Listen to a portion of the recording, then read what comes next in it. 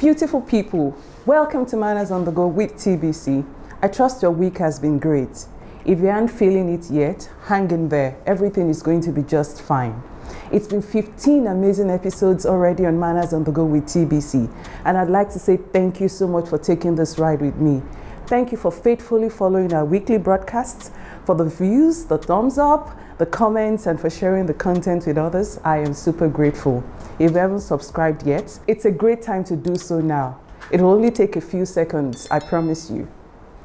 Nothing in life is perfect. We all do things within the workability of the context of who we are and our cultural environment. In our cultural environment, we are communal and closely knitted. What one person does, especially in the community, was seen as affecting all others. Hence, people looked out for their neighbors and their neighbors' businesses. In a manner of speaking, people minded other people's businesses. For example, the children in the same neighborhood were watched to see if they were doing the right things, especially when they were outside their homes. Your neighbor's possessions were kept safe until they returned. You could even assist to take their clothes off the drying rack at the scent of rain. Were these kinds of interactions perfect or totally acceptable by everybody at all times? Far from it. However, people living within the same neighborhood always had a sense of safety, care, and accountability. Recently, I heard a sad story of a 10-year-old boy who was kidnapped near his home as he went outside to get snacks for himself and his brother. These kinds of stories are common today, and when we hear them, one begins to wonder why and how nobody saw him being snatched away by unknown individuals in the same neighborhood where folks were supposed to watch out for one another. Most of our traditional values and way of living are being lost to the advent and influx of modernity that has come as an alternative to some of the downsides of our communal lifestyle.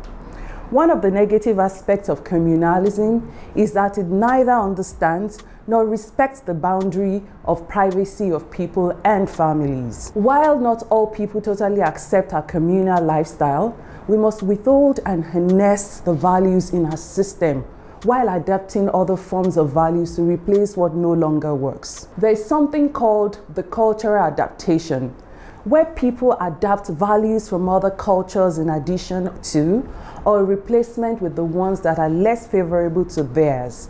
Looking out for one another in a community is a very valuable and important aspect of our traditional cultural values, which shouldn't be jettisoned for the total mind your business lifestyle that is being adapted now.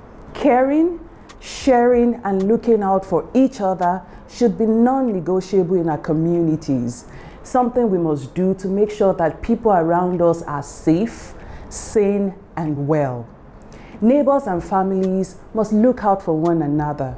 Calling to check how everyone is doing isn't being nosy, but being caring. In case you're not able to know where the other person draws a line between nosiness and care, simply seek their permission to know if it would be all right to ask them personal questions. Beautiful people, can you agree with me that we need to care enough to look out for each other in our communities and neighborhoods? It's especially easy today with the use of technology.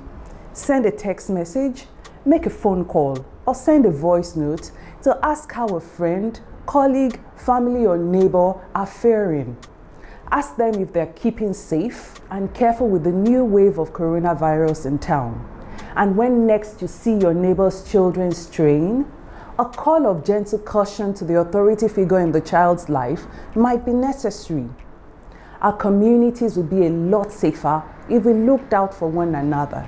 Simply put, our communities and children would be a lot safer if we learned to know when and how to mind other people's businesses without being nosy or meddlesome. We all know the social responsibility to be mindful of what goes on within our neighborhood. Let's return to the time it took the whole village to raise a child. See you soon. Please like, share, make a comment, and subscribe if you haven't done so. Thank you.